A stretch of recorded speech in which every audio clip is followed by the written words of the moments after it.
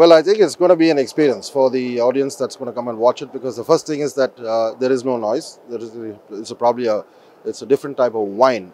But the cars are fascinating to look at. The speeds are going to be quite high, and street racing is always exciting because it's close racing, and for sure in a street, because it's tight, there are no runoff areas like in a normal racetrack. So you will have some contact. You've seen on television all the other races. There are always some incidents and keeps the crowd pretty excited.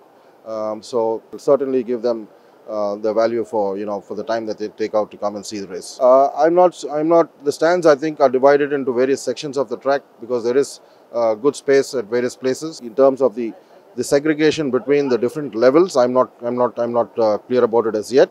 But I think yes, there will be probably about space for 22,000 or 23,000 people.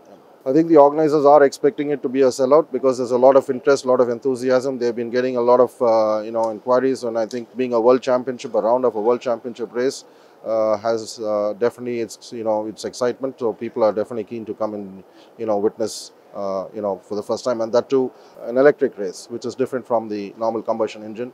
So there's a lot of excitement. So I think it'll be a full house. Yeah, there are some small changes to suit the standards of the requirements of Formula E, because they have a kinetic energy and they need to recoup on the energy level. So the cars that the circuits, in terms of the length of the straight, there are some specifications. So there are some small changes as compared to the layout that ran for the Indian Racing League, but 85% of it is the same. It's close to about 2.9 kilometers. I mean, on the 11th in the morning would be qualifying, followed by the two races, and the last race, which is the main race, that's a feature race. Friday they would have practice, but on Friday morning would be all the sporting checks, the track checks, and all the driver briefings and team briefings.